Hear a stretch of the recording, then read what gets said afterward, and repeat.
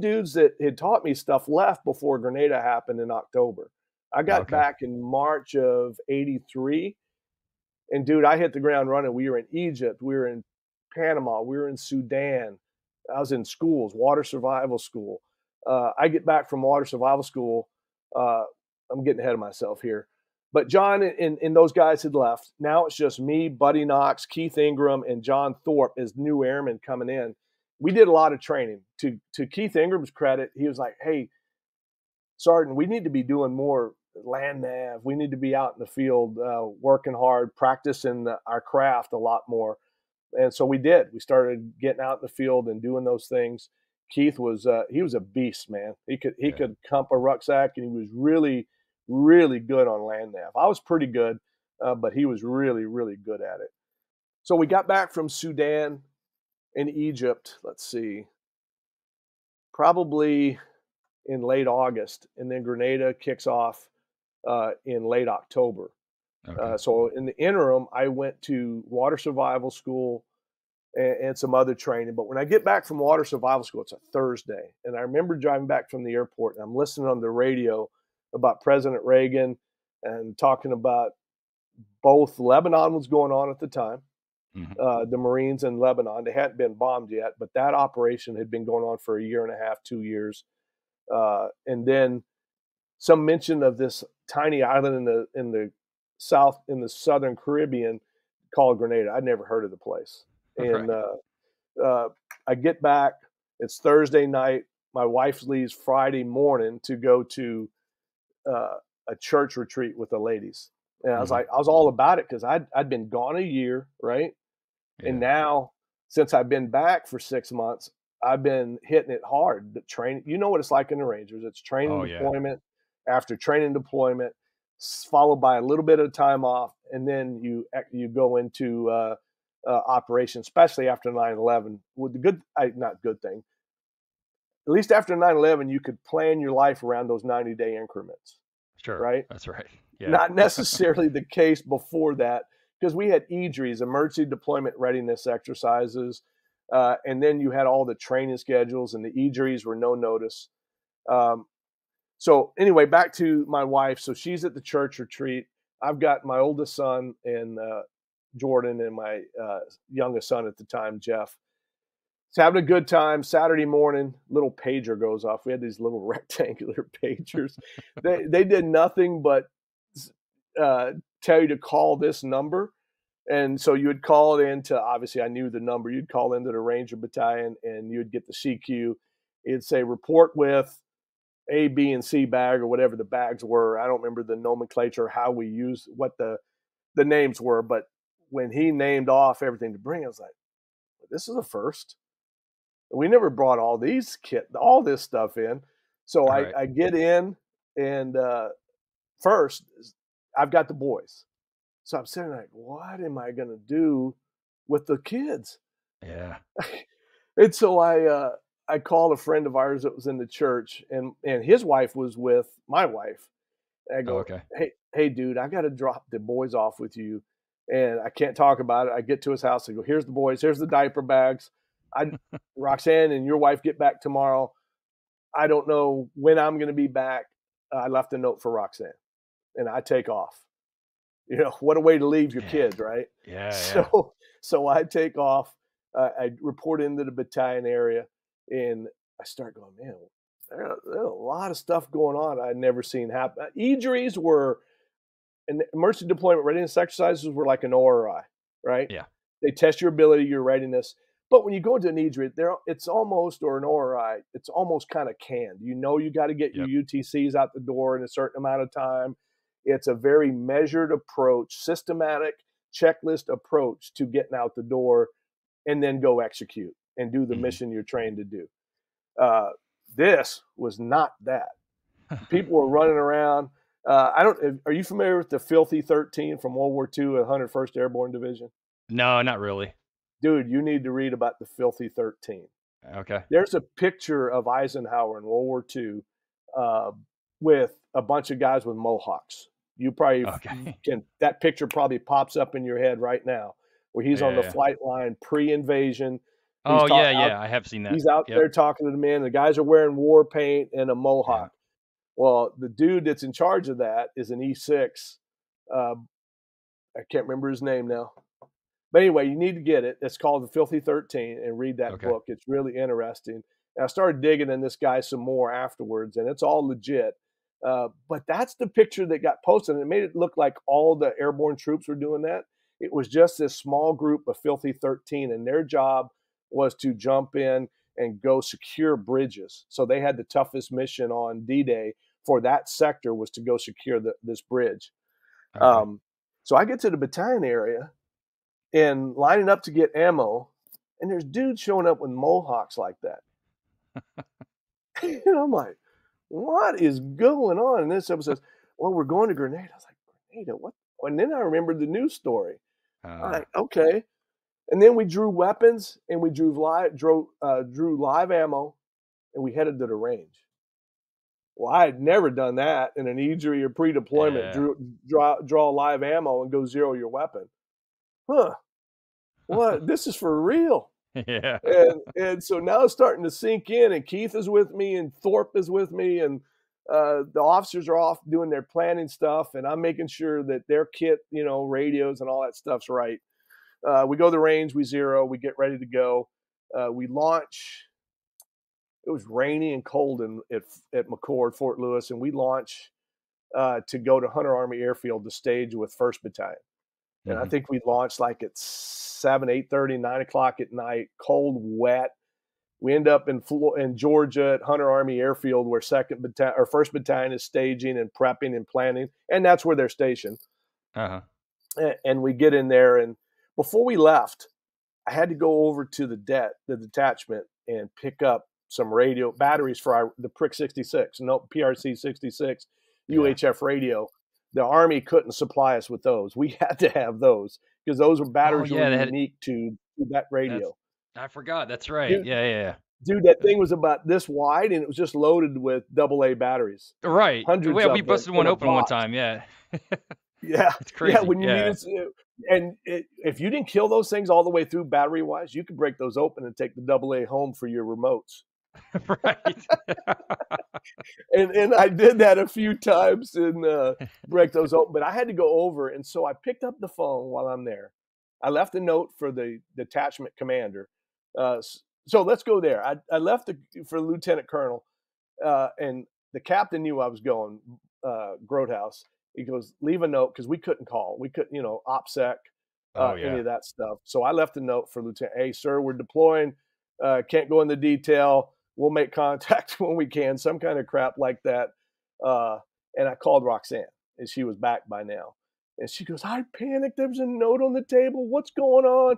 Are you going to Georgia still? And I went, how does she know I'm going to Georgia? I don't want to violate ComSec right now. I don't know who's listening. Yeah, And yeah. and I said, and then it dawned on me, we were supposed to leave on a cast trip on Tuesday to Oh. go to Hunter and train with the two fist teams from the 1st and 2nd Battalion. And went, yeah. That's where we're going. And I just stopped. And I go, hey, I'll call you when I can. Yeah. And that's how I deployed. Uh, Wow.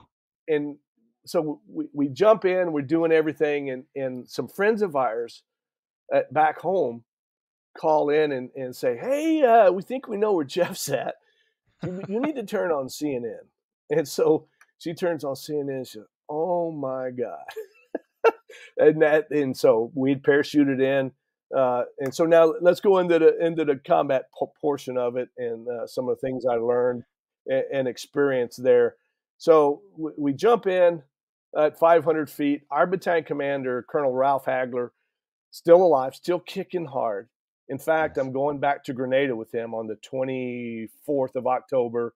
We're going to be there for the 40th anniversary. He's the guest speaker, Oh, that's and then cool. coming back. So I'm getting to go back and do that with him, which is pretty. I modeled my leadership style after him, seeing how Mhm. he led, very out front, somewhat direct, but you always knew he would always kind of grin at you when he chewed your ass, like, pull that hat down over your eyes, Ranger. If you had the bill sitting up too high, Oh, yeah. but then he'd Rangers lead the way, Sergeant. And he just motivate the shit out of you. And Yeah, love the yeah. guy. Still love the guy. Talk to him all the time. So he makes a decision. We're not going to take reserves. We had more stuff we needed to take and just didn't have room. And we were supposed Yeah. to airland. First battalion was Oh, supposed okay. to clear the airfield. Second battalion was supposed to airland, roll off. And our mission was to roll off, go to Calvigny Barracks on the other side of the island. Hopefully the Cuban force was still there, and ask them to stay out of this. We're just here to get our American students off the island. That's all we're interested in, and secure the airfield. Stay there. And I thought, okay, what if they decide they don't want to stay there? And what's the ROE? And I remember asking this question. Well, when do we start shooting or not? You only fire unless fired upon. How many times have you heard that, JD? Yeah, almost every time. Yeah, exactly. Dude, it sucks to have to live under those ROEs. And I'm like, what a conundrum as a Right. 23-year-old sergeant going, what are we doing here? But Yeah. I need to go back to the planning stage a little bit. I'm sorry. Let's go back to the planning stage at Hunter Army Airfield. So we're planning and we're going through what we think we're going to encounter, all the different planning cycles. And I leave the planning because the orders are now starting to get published. The operation is set pretty much of what we're going to do.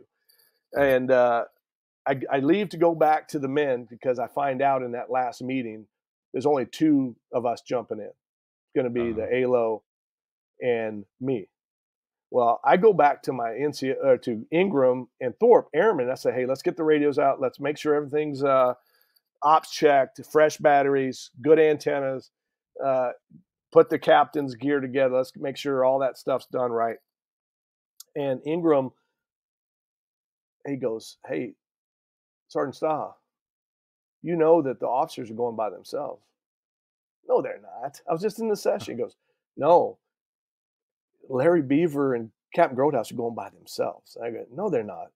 And I left and I went down the hallway. Captain Beaver had just gotten to us. He hadn't had any updated training. He was right out of jump school, and he's going to go jump in without us. And so I went to Grotehouse. I said, hey, sir, I just heard that you and Beaver are jumping in. He goes, yeah. I go, you know, tactical air control party equals one ALO and at least one ROMAD / ETAC, or enlisted terminal attack controller. Beaver's not any of those. So Yeah. he's not even a fully qualified ALO yet. He hadn't been AGOT, none of that stuff. And I said, so this is me and you at the very least. And he looks at me and he goes, okay, you're going. You're right. And then it set in. Nice. Oh, shit. But then I already kind of knew I was, that I'd been Yeah. planning to go. But I went back and I said, okay, guys, here's the news. I'm going with Captain Grotehouse as the senior TACP dude. I wish I could take you, but I can't. And I'm on my second tour. So Ingram and Thorpe were still fairly new, right? Right. Right. So not that they weren't qualified and trained to go. They certainly were. We just didn't, it's always that trade-off, right? What Sure. ranger or shooter do you bump to put a JTAC on? Right. We've all been through those discussions over and over and over again. I'd say for the TACPs, for the most part, are a little bit more solidified in their attachment to the Rangers or Special Forces team because they're actually assigned to that post and are attached to that unit directly. Right. Where combat control isn't, and sometimes as a controller, you really got to fight to get your dudes on. Sure. Where TACP, you're more integrated. Do you agree with that? I do. 100%. Yeah, that integration is tighter on the TACP side because combat control has a mission outside of just the JTAC piece, which isn't always attached to an Army unit. Right. And so that's the main sometimes part. the Rangers don't see the whole, not that they don't see the whole big picture, but they have their guys and they don't want to bump any of their dudes for this unknown dude who just came out of nowhere, which no hit on the CCT guy. They're always squared away and they have a valid mission set. It's just we haven't seen them before, so we don't know anything about them. Sometimes it can be tough for sure. That's exactly right. And I remember fighting in the 90s because by that time I was an officer and I was in CCT and trying to get our dudes on a contingency operation. So we were deployed and a SEAL team or an SF team didn't want to pull a shooter off. in my argument always to the senior decision makers was, hey, sir, that radio that my controller carries, a lot more powerful than that M4 that shooter's carrying. They bring a lot more, and it's not just the combat power that they bring from the air. It's their ability to survey a drop zone, a runway, resupply, HLZ, all that. They bring a capability beyond what that one rifleman brings to the fight. Right, for sure. So as we're finishing up our planning, and I broke the news to Ingram, I think we had him on an airland package, but I don't remember if he ever came to the island or not. I don't think he did. I talked to him about this a couple of weeks ago, maybe a month ago, and he said that he stayed back at Hunter and was working communications between the home base at Hunter and you guys in Grenada.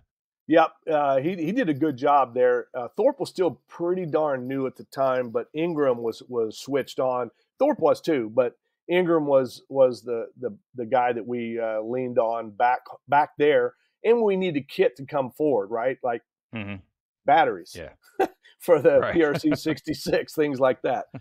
Yeah. So one of the most interesting moments is we were leaving planning. All the staff had left. It was dark. Everybody had left to go to the C-130s. We're leaving this, what is basically a base ops in the middle of Hunter Army Airfield. You remember those? They kind of look like big mounds but underneath was base ops there at Hunter Army Airfield. And we're coming down out of the bunker, up the hill, up to the taxiway or ramp and taxiway to the airplanes. And Colonel Hagler pulls Grotehouse and I aside, and all the Rangers move past, and they're moving past. They're going to the airplanes. And he looks me square in the eye, and he says, you guys, the air power that you guys are going to bring is going to be the determination of how many HUAs we bring home in body bags. And I was like, holy shit. That 05 is looking at me, a 23-year sergeant, and telling me in Grotehouse that our execution determines how many body bags of HUAs we bring back in body bags or not, and that air was that essential. He didn't say that in front of any of the men, which I found interesting. But he still remembers that conversation that he had with me in Grotehouse walking that airplane. Now I'm going to the airplane, walking with my kit, like, oh my God, it's you were already thinking about like just going to combat. Now you have all this extra responsibility that you probably didn't realize at the time, and he just kind of illustrated to you perfectly before you got on the plane. Oh my God. Yep. And dude, that came into play too when we got into a fight at the end of the runway, which I'll go into a little bit at the end because it's a leadership thing that I learned from him, from the battalion commander. We jump in at 500 feet. We don't have reserves. It was one of the oddest things to be approaching that runway. We're at low level, 500 feet, no reserve. And I'm thinking, what am I going to do with my hands? Right. I never thought about that. Yeah. He's like, what am I going to do with my hands? It's weird. The thing that you think of in a circumstance like that, because even in World War II, they jumped reserves. Yeah. And now I've got this crazy battalion commander that says we're jumping in slick or with no reserve. I'm like, this is nuts. But we've got 3 gun jeeps on the C-130, M151 jeeps with a trailer loaded down with kit, ammo, different things. You got 90 millimeter recoilless rifles, which come into play here in a little bit. And the 4 words, but the phrase you never want to hear, and you know this as a parachutist, as a paratrooper, hot DZ ahead. Oh, dude, that sent shivers through me. Hot DZ ahead. You gotta be shitting me.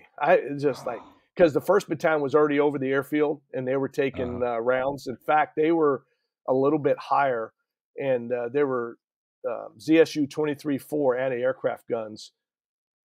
Fortunate for us, the Cubans misplaced those. What I mean by misplaced them, they put them in the wrong place. They put them on a ridge line overlooking the airfield. Oh, okay. And the ridge line elevation was about 700 feet, 650, 700 feet. So the first couple of aircrafts took some rounds, and word went back. Those birds went around. Everybody else continued to follow in, dropped altitude to 500 feet. The 1st Battalion guys did. We were coming in at 500 anyway. And the AC-130s started taking out those guns that were up on the ridgeline. But the reason they weren't effective is the guns couldn't elevate below horizon. They couldn't Oh, depress, they couldn't dip down enough to but shoot. yeah, they could only go level to the ground. They couldn't. Everything was from that's up. They couldn't depress to come down. And if they had that ability, or if they'd put those guns on the airfield, it would have been a disaster. We would Oh, not have been yeah. able to jump in there with those. Pre-assault fires weren't as big then as they are now, right? We don't do Yeah. anything without pre-assault fires. I just finished a book, and I never heard the term about World War II. And it was the concept that the U.S. Army operated on during World War II was send a bullet, not a man. Sure.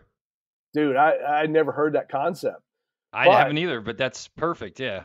because we just didn't have enough manpower between the industrial complex at home needing manpower to build the weapons and the soldiers to execute. We couldn't raise more than 90 divisions, which means we couldn't afford to take a lot of casualties. So we overwhelmed them with fire and maneuver, pre-assault fires, air power, artillery, tanks, infantry.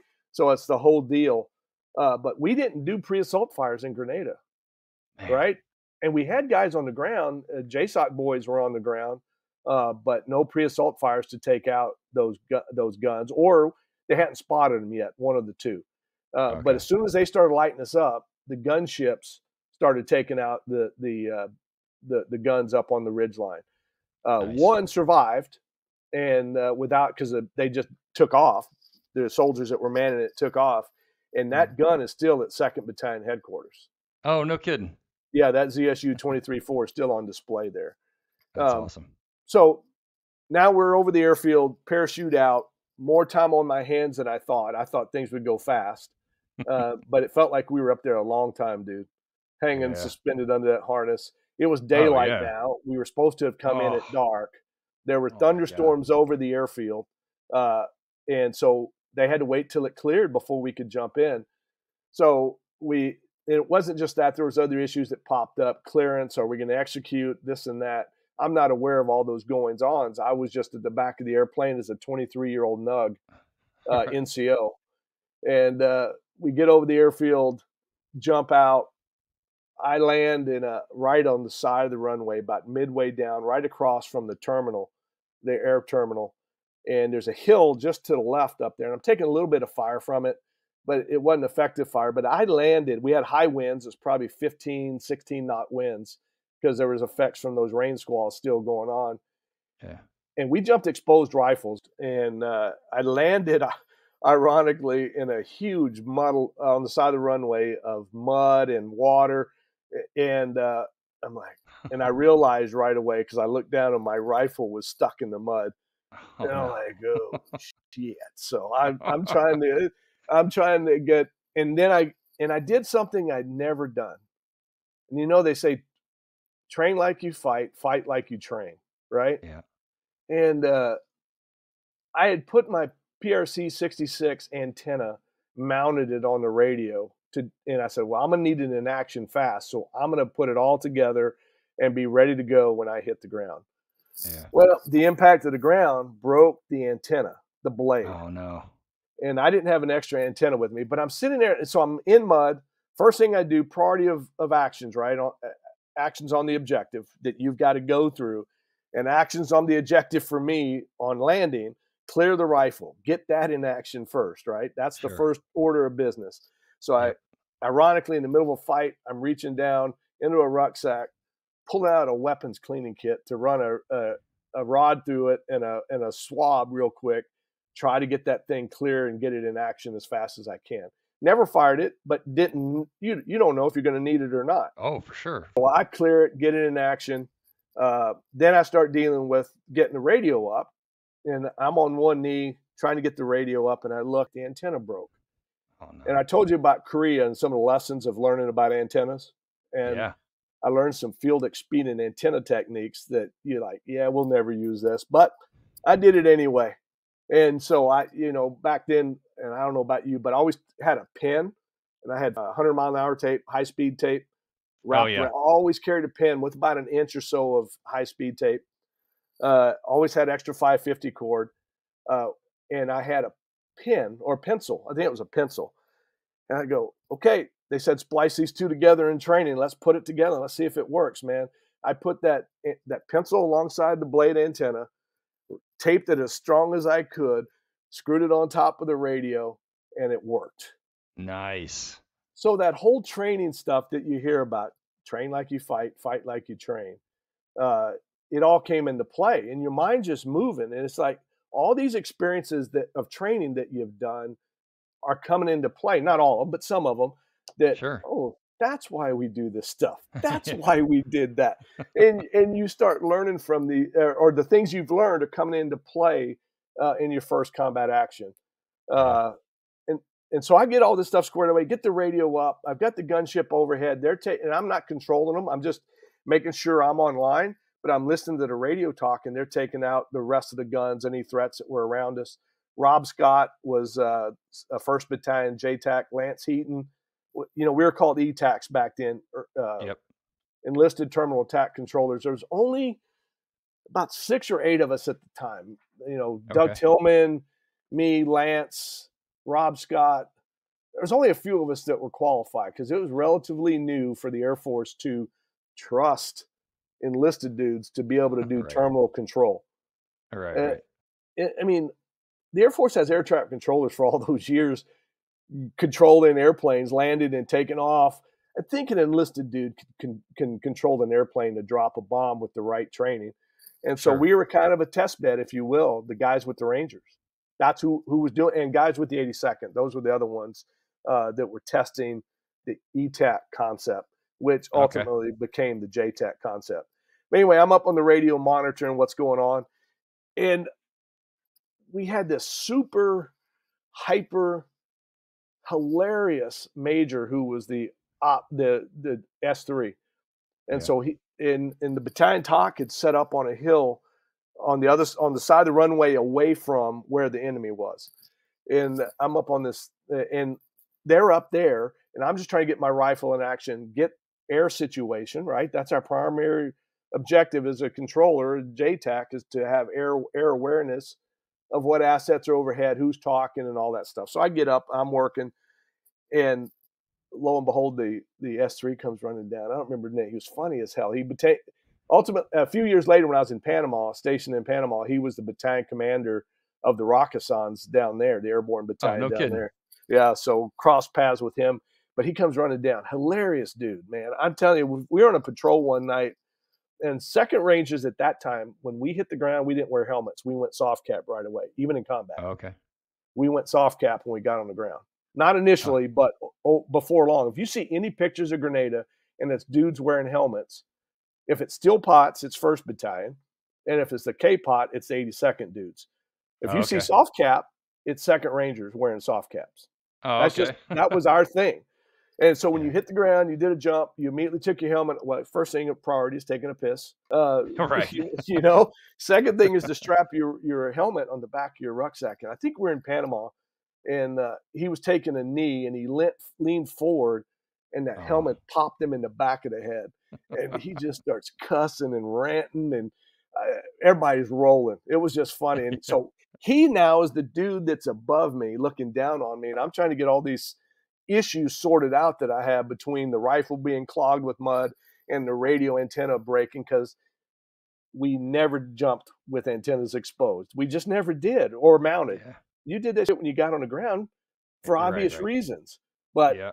that didn't cross my mind that that could possibly happen. But You're now just trying he's to be proactive. Yeah. yeah, yeah. Oh, I got a great idea. Let's mount the antenna. You've never done it before, and put it on your radio, and let's jump it that way. Bad idea. Right. But anyway, now that major is standing over the top of me. Great dude. And he goes, Sergeant Staha, you need to get up on the hill right now. Where's your ALO? Sir, I don't know. I'm clearing my rifle, getting the radio. I'm trying to get airplanes up. Get up on the hill. You're going to be running in the air. And I get up there, and there's a combat controller up there, Ray Heath, who many years later was the DO of the 21st STS when I was there as a flight commander, and then he Okay. fleeted up as the squadron commander, replacing General Longoria. We'll get Oh, into that okay. story later if you want to do that too. Sure.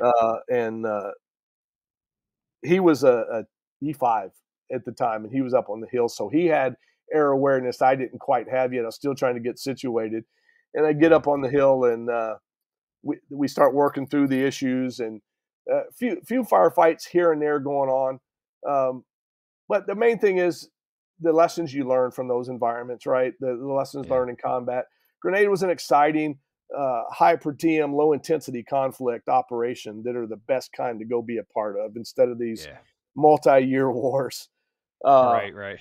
yeah. So as we advance through the day, finally the ALO links up. When he links up with me, he hands me his broken PRC 66. He goes, "You need to get this working." I went, "Hey, sir, this is my radio." He goes, "No, you need to get this one working." I went, "Well, how am I going to get it working? Yeah. I'm a ROMAD, but I'm not a radio tech." Right. But the PRC 66, I had that radio on a couple cast trips, and it would crap out on me about an hour into ops up on in the Gila Bend. No matter where we were on a cast trip, that radio would break. And I remember taking radio maintenance 2 or 3 times. He says, "You guys got to fix this thing. It isn't working." I go, "You turn it on, it'll work fine for 30 or 40 minutes, and then it craps out on you." Typical mediocre, middle of the road radio tech opens it up, tests it, comes back. There's nothing wrong with this radio, Sergeant Staha. Okay, go to the next training iteration. Same thing happens. Take it back. There's nothing wrong with this radio, Sergeant Staha. So in Grenada, this thing craps out on the ALO. I finally have some time. I use my multi tool, opened the back plate of the PRC 66, started resetting the. We had those plug-in voltage regulators. Everything is not like it is today with a computer board. It's plug-in Yeah. tubes Yeah. Yeah. all in this radio. So I'm resetting things, thinking maybe I've got a loose connection with something. Lo and behold, I close it back up and it's working. Nice. Then we get into a fight at the end of the runway. A counterattack by BTR 60s at the far end of the runway. Uh, and the radios craps out on me. Actually, it crapped Oh out on me man. before we got into the counterattack. And we're up at there's a hill right at the end of the 10,000-foot runway. And just behind the hill is True Blue Compound where the medical students lived and went to school. That's where the university is. Still there. Not that Okay. they've updated and moved their buildings and campus a little bit, but True Blue was at the end of the runway. And that was our main, once we realized we weren't going to roll off the airplanes and go to Calvagny for our primary mission, because the Cubans were on the airfield. We didn't have to go find them. Oh, You okay. know, they're right there. We're fighting them. And of course, Oh. some of the People's Revolutionary Army of Grenadians that were loyal to the coup, the people who did do the coup, were fighting us as well. They weren't really all that great. Their marksmanship wasn't where it was supposed to be. But we're at the end of the runway, and we're up on this hill. There's a C-141 that had just came in, offloaded 82nd dudes back at the ramp. It's doing a 180, and it's loading casualties onto this 141. It is loud because I'm probably 150 feet, 200 feet from this thing, and they're loading casualties. The loadmaster, they're out there with their cord directing people what to do, and I'm up on this hill. There's 5 Rangers with me on this gun jeep. I was usually with the gun jeep with the battalion commander or near him. And that gun jeep's up on the hill, and I'm inside my rucksack. It's noisy as hell, and I'm trying to figure out what's going on my radio. And all of a sudden, I feel like I'm alone. And I look up and I look down the hill, and the 5 Rangers and they were moving out with a purpose, getting some defilade. And I was like, "What's going on?" And all of a sudden, I realized we're being counterattacked. The BTR 60s are coming up behind that hill or around that hill trying to get up on the runway. So now I don't have a radio that works. And I decided, okay, the Rangers are leaving this hilltop. I'm leaving this hilltop. Yeah. So I make the mistake of leaving my rucksack up in the back of the Jeep. I had my Oh no. rifle, but I left the Good. radio Good. up there. And you're embarrassed by some of this stuff, but at the same time, it's your first time in combat. Sure. And this Sergeant Major Voiles comes running. I'm behind this big boulder. That's my defilade. There's a big boulder and there's a Delta operator there. And I'm thinking to myself, and Keith Ingram, when I left, they gave me a plaque. I got it in here somewhere, I think. I got it in here somewhere.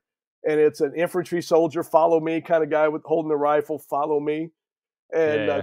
and on that plaque with that follow me, it says, Sergeant Staha, is great serving with you. Where's the rock? Because I would tell the story of that rock. And there's a Delta operator behind that rock. If it's good enough for him, it's good enough for me. And Sure. Rangers are starting to get online. The 90s are trying to get online. That's our only anti-armor capability we had, which is a fantastic weapon for that. But the Yeah. 90 rounds were not with the guns. They had just came in on an airland package, and it was way back at the terminal. So they Oh scrambled man. jeeps to go get those rounds. So getting the gunship overhead was Yeah. critical to get air power. And there's other dudes working it too. There's combat controllers working it. God, I can't think of his name, but other dudes working the Glenn Palmer, then Tech Sergeant Glenn Palmer, I believe he was with the 2-4. So everybody's trying to get gunships up, and Sergeant Major Voice comes running by. And he goes, Sergeant Staha, where's your radio? I kind of up there. Don't you think you need that about now? So now I got to run up. It wasn't heroic. I was just going up to get my rucksack with the radio so I Yeah. could try to get an airplane. Well, that 66 still isn't working. So I finally get my FM radio up, and I relayed down to my ALO, he was midfield. I was at the far end with the battalion commander, and Okay. said, "Hey man, we need to get gunship overhead. This is what's going on. Here's the targets. They now are not moving." The 90 gunners had got online. They were to my left, probably 100 feet to my left. There was 3 or 4 gunners, and the one of the gunners got the lead BTR 60, and the Nice. gunships got the 2 behind it. Oh, So the great. 1 or 2 behind it, and seeing that take place, and the Rangers, and seeing that backblast, there was one moment. You know how things. You've been in combat. I don't know if your first combat, if things slowed down for you.